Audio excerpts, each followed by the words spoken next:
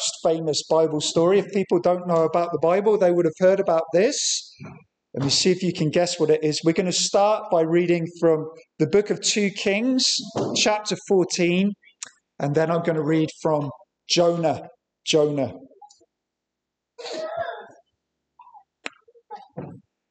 Kings 14, verse 23. In the 15th year of Amaziah, son of Joash, king of Judah, Jeroboam, son of Jehoash, king of Israel, became king in Samaria, and he reigned for 41 years. He did evil in the eyes of the Lord, and did not turn away from any of the sins of Jeroboam, son of Nebat, with which he had caused Israel to commit. He was the one who restored the boundaries of Israel from Lebo Hamath to the Sea of Arabah, in accordance with the word of the Lord, the God of Israel, spoken through his servant Jonah, son of Amittai, the prophet from Gath-hepher. The Lord had seen how bitterly everyone in Israel, whether slave or free, was suffering. There was no one to help them. And since the Lord had not said he would blot out the name of Israel from under heaven, he saved them by the hand of Jeroboam, son of Jehoash. And if you'd like to turn with me or look on the screen, I'm going to read the first 3 verses of the book of Jonah. Jonah chapter 1. The word of the Lord came to Jonah, son of Amittai. Go to the great city of Nineveh and preach against it, because its wickedness has come up before me. But Jonah ran away from the Lord and headed for Tarshish. He went down to Joppa, where he found a ship bound for that port. After paying the fare, he went aboard and sailed for Tarshish to flee from the Lord. We thank God for his words. In a moment, it's going to be time for boys and girls to go out.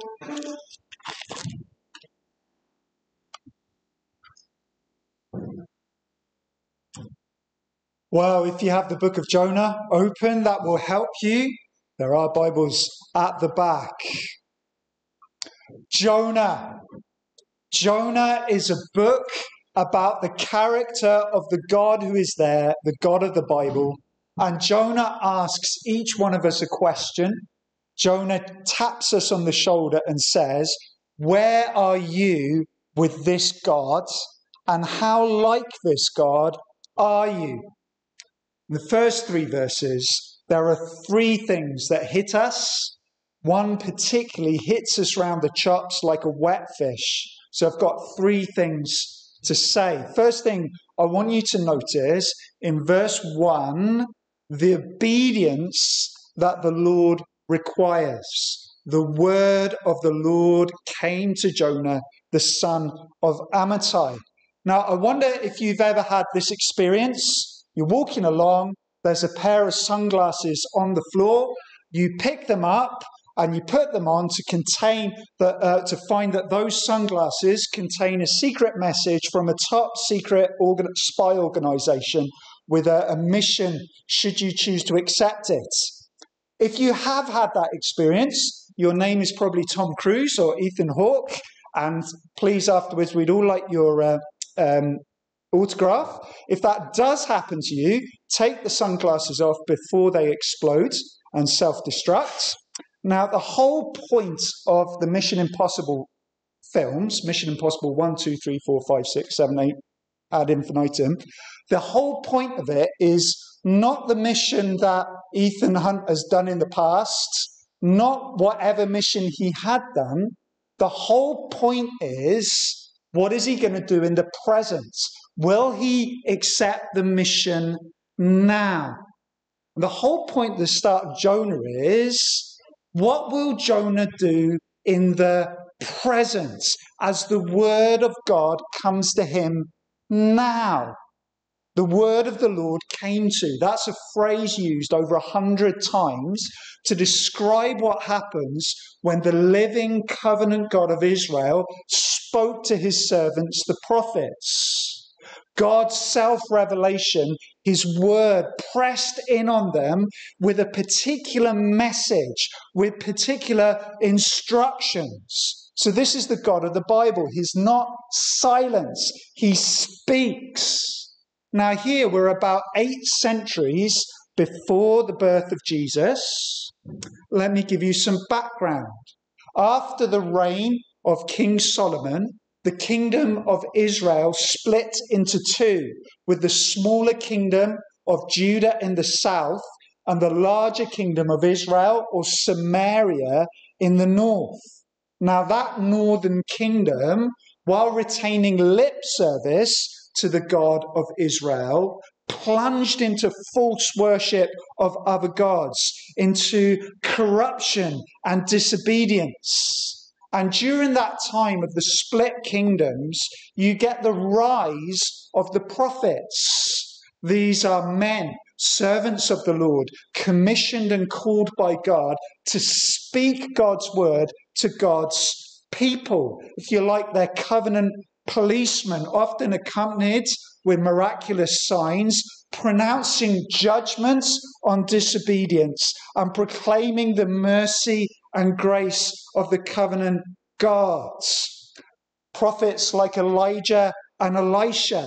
And again, you hear this word, the word of the Lord came to them, sometimes with a particular message, sometimes with particular instructions. And Jonah's ministry is, if you like, just after Elijah and Elisha's. And you get 12 what we call minor prophets, the last part of the Old Testament. Very often, what you get is their message. You get what they said to Israel at particular times. Jonah is different because it's about Jonah himself. It's a narrative, like the stories we get, the accounts we get of Elijah and Elisha. Jonah, God's word comes to Jonah. Now, Jonah, that word means dove in Hebrew. Amittai, his son of Amittai, that means truthfulness or faithfulness. The big thing is not so much what his name means, but how Jonah had been used in the past. I read to you the only other place in the Bible, in the Old Testament, where we hear of Jonah. We hear of him and the reign of King Jeroboam II, who was a particularly vicious and evil king. And yet the Lord had blessed Israel because of his grace. He hadn't said he would blot them out. And it was a time of prosperity for Israel. And he increased their borders. And they grew as a nation. And that was, according to God's word, spoken by Jonah, son of Amittai, from Gath Hepher. That's a place in the north of Israel, near Nazareth, near Galilee. And so, Jonah has been used by God for his people Israel. He's had success. He has spoken a word of extending borders, and it has happened. Jonah has got past faithfulness behind him, and yet here the word of the Lord comes to him saying, go, arise, do this now. But he's to go not to Israel, he's to go to the enemy of Israel, Nineveh, which is one of the prominent cities of the Assyrian Empire. And so here's the thing. Whatever obedience and blessing Jonah has known behind him, it's what the word of God is saying to him now. Arise and go. Arise and go. Whatever past obedience, whatever blessing or fruitfulness, whatever success, the priority for Jonah is to personally obey the voice of God now. And however uncomfortable that is, however it explodes his categories, however shocking it is to be sent to his enemies, he is to obey.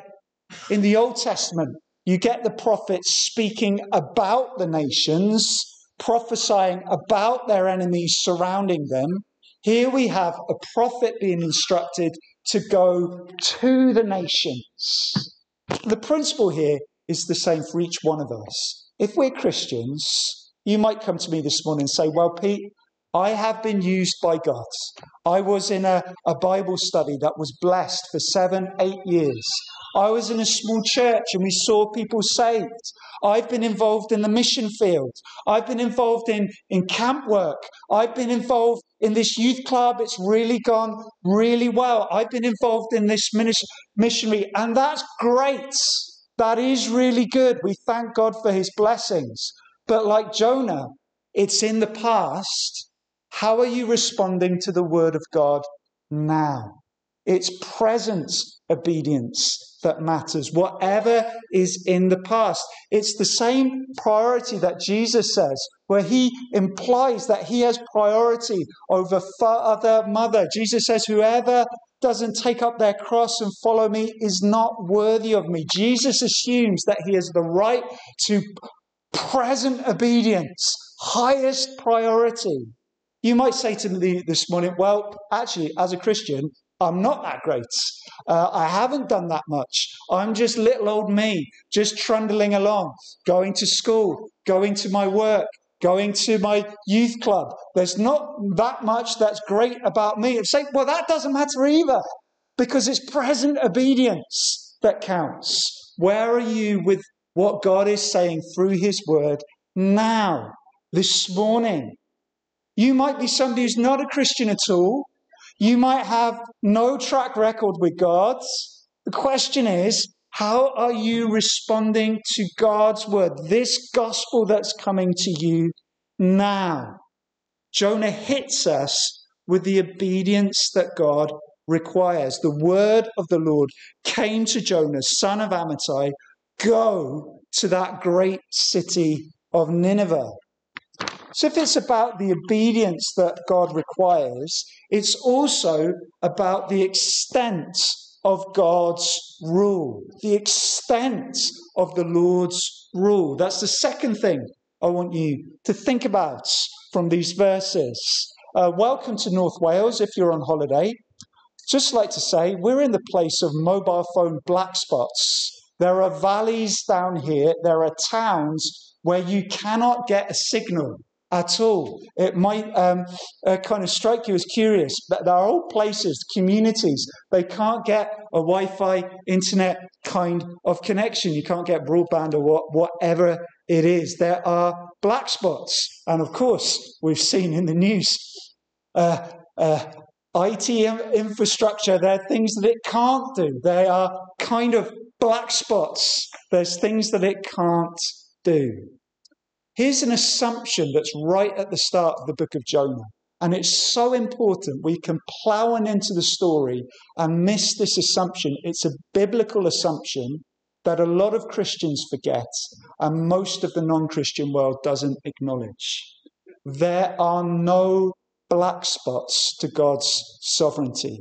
There is not a place in the whole earth that God doesn't rule over and isn't accountable to him.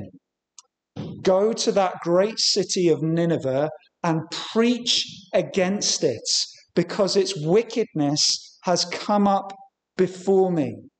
So Nineveh was one of the main cities of the Assyrian Empire that had risen to prominence in the 8th century. At this particular time, it was knowing a little bit of dearth, a little bit of decline, and Israel, the northern kingdom, was knowing some respite from it. Nineveh, modern Nineveh, if you would know from hearing about Iraq and stuff, you would know the city of Mosul. The ancient city of Nineveh is opposite Mosul in Iraq there. At this point, it's not just one city, but a large network of towns, a huge area, a prominent city, and associated, particularly steeped in idolatry, a very violent place, a place that had been bitterly violent against Israel and their people, a hated, crushing superpower, a place of violence. And it's come to the particular point where this city, its evil, has got to such an extent that the Lord is sending Jonah to cry out against it for its wickedness, rebellion, and sin. The Lord says, it's come up to me.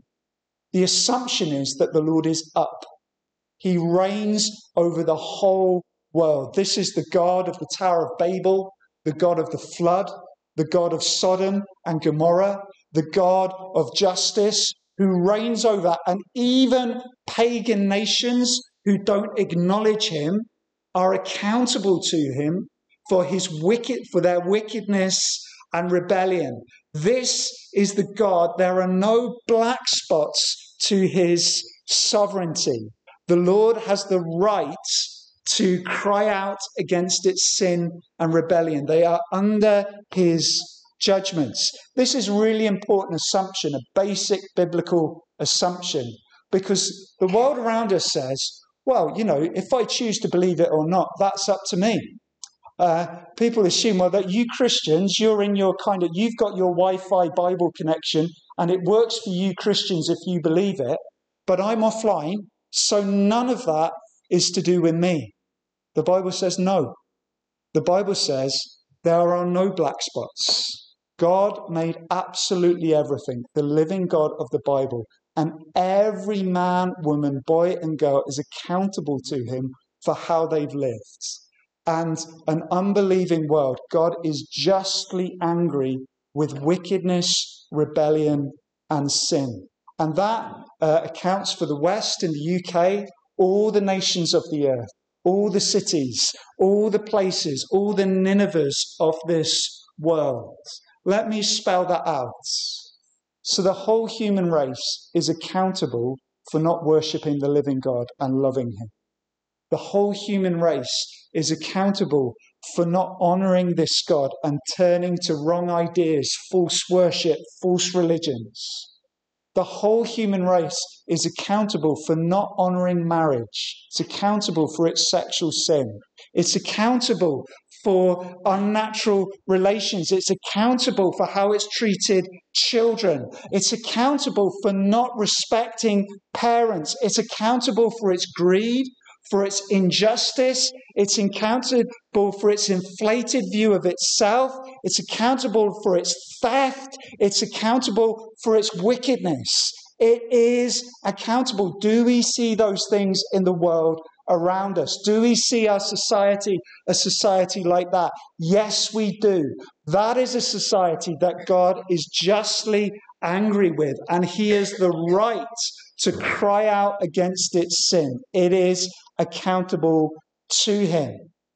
And where we see little upsets, where we see little things, big things, rattling us, a pandemic, a war, a computer system failing, a political system that is tearing itself apart, where we see unrest, the Bible would have us see these as little judgments, warnings of something much, much greater. Do you see the assumption? The extent of God's rule is everywhere, and all the nations of the earth are accountable to him. But what I want you to see with that assumption is another assumption underneath it that in the book of Jonah will kind of bloom to become the main theme. And it's this. Why does God warn Nineveh? Why does God send Jonah to warn the people of Nineveh? And the answer is, he's got purposes of judgment, but he also has purposes of mercy. Purposes of mercy. Jeremiah chapter 18 is a good verse in this regard because it lays out the kind of template of prophecy. The Lord says in Jeremiah 18 verse 7, if at any time I announce that a nation or kingdom is to be uprooted, torn down and destroyed, and if that nation I warn repents of its evil, then I will relent and not inflict on it the disaster I planned. Why does God warn Nineveh? The Lord is sovereign in judgment. He is sovereign in grace and mercy. He's got plans to forgive and pardon. And actually, that's the thing that Jonah doesn't like. That's the thing that Jonah doesn't like. God's got plans of grace. This world in all its bigness and badness, and the Bible cries out against its sin. Faithful Christian witness needs to cry out against its sin. Why? Because the Lord delights to show mercy and grace. He's got plans of grace. There's a great story I love about the Methodist preacher John Wesley, hundreds of years ago, about 400 years ago, 300 years ago, going to preach in Newcastle. And in his journal, he writes this: Newcastle is a wicked city, full of drunkenness and immorality. And he lists all the vices of Newcastle back then. And it's a horrid place, a bit like you might list all the vices of 21st century UK.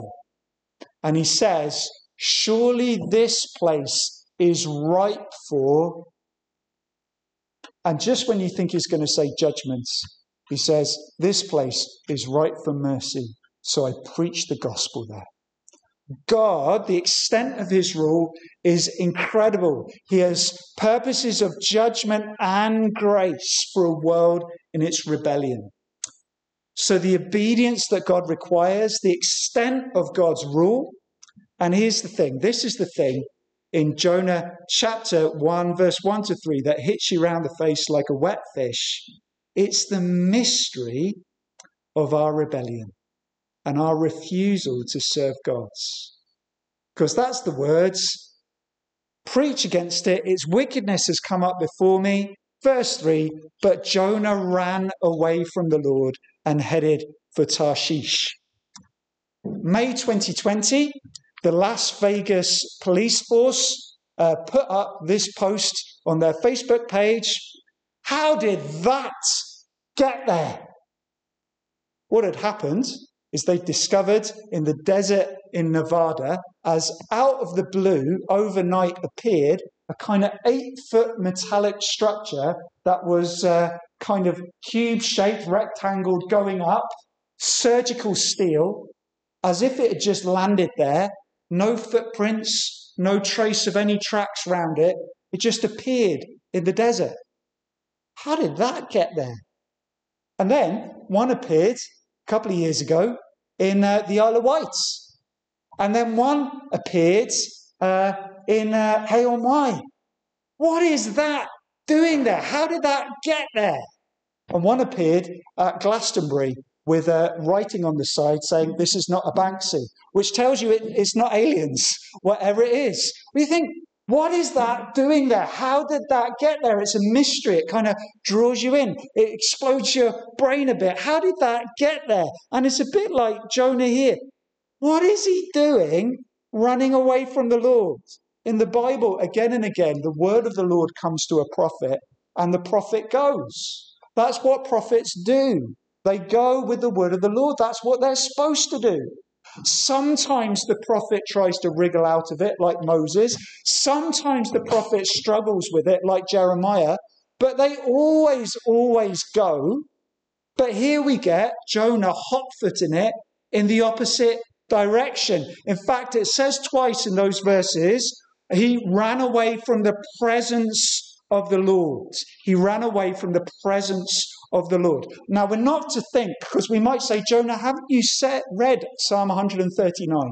Don't you know that there's nowhere that you can go from the presence of God?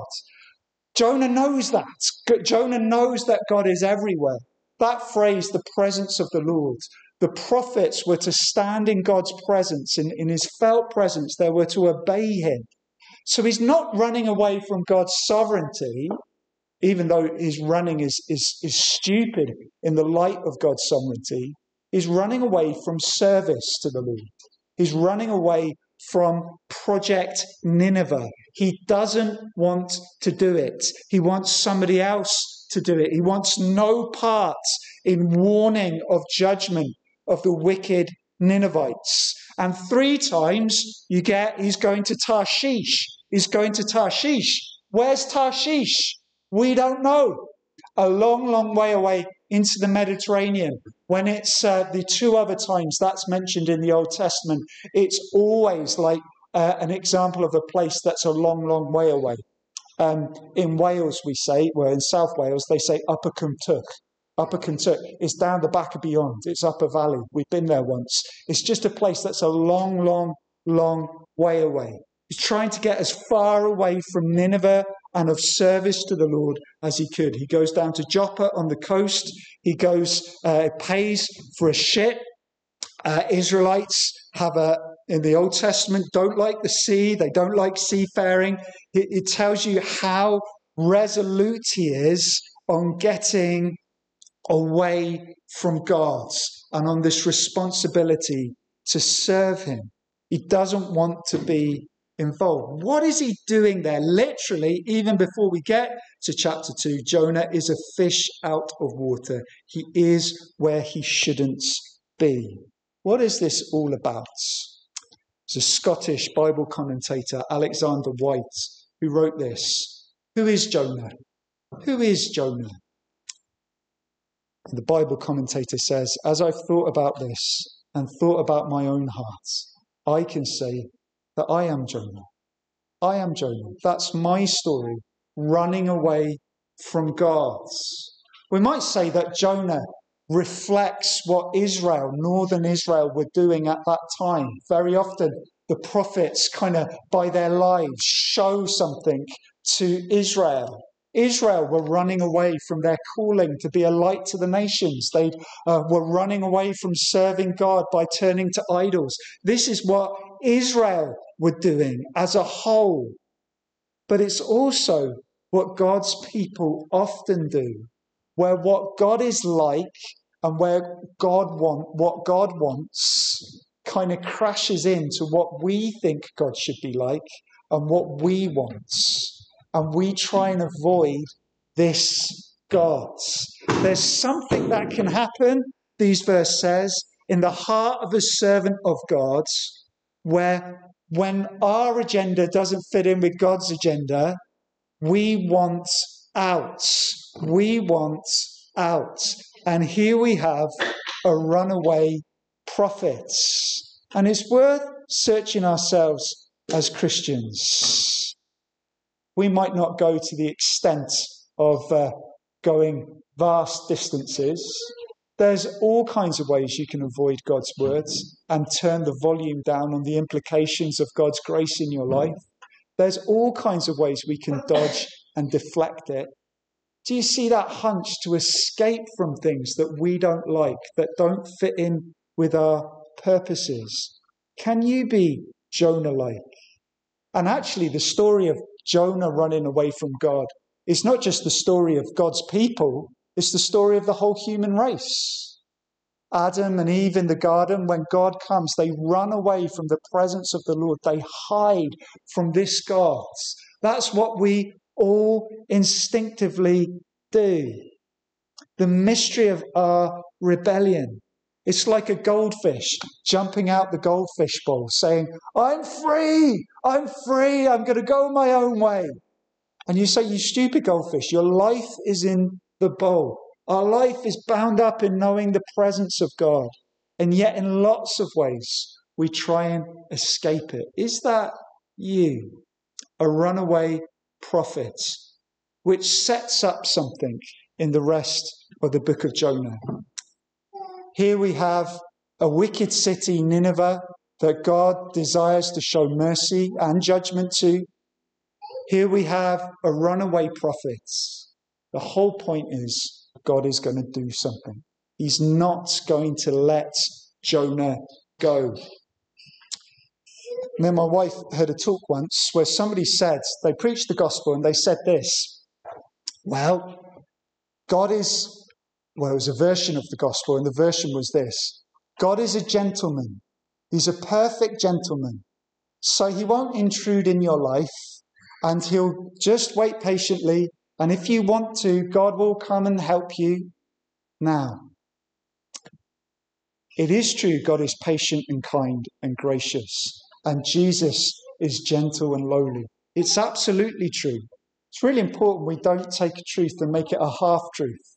Because if you said to Jonah, as he's on the ship, God is a perfect gentleman, he won't intrude in your life if you don't want him to, Jonah would have said, great, I'll take that. That sounds fantastic.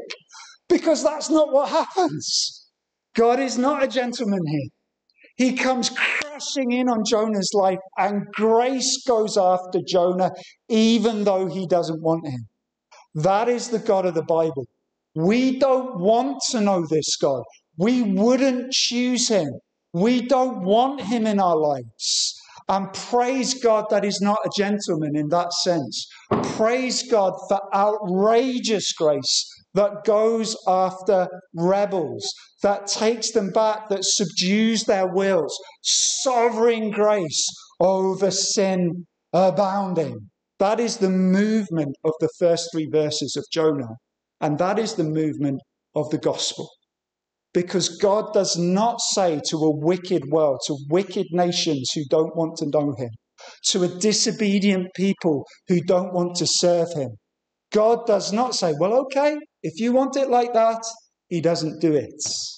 He sends his son into the world as a human, a faithful prophet who obeys God, who goes to death, even death on a cross. What I'm telling you is this morning, there is grace greater than your sin, greater than your tantrums, greater than your hissy fits, greater than your disobedience, greater than your blackouts where you think God can't see what you're doing. There is grace that will keep you and save you and rescue you. There was a man called Peter Jeffrey who was preaching about 20, 30 years ago at the Aberystwyth Conference. And he looked up at the congregation. He said, some of you don't want to know God at all, but God is after you and he'll have you.